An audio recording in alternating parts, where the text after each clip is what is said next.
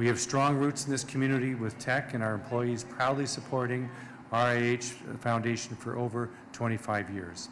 And we're building on that commitment with today's $2.5 million contribution.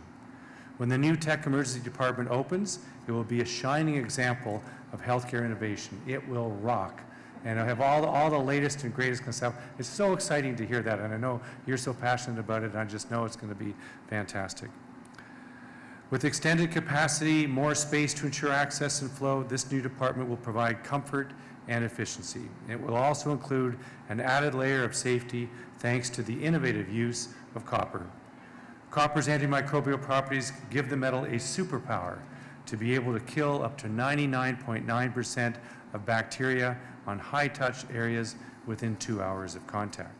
People do say sometimes, that the government should be paying for everything, and in many ways the government, of course, supports us greatly, as governments support all of healthcare.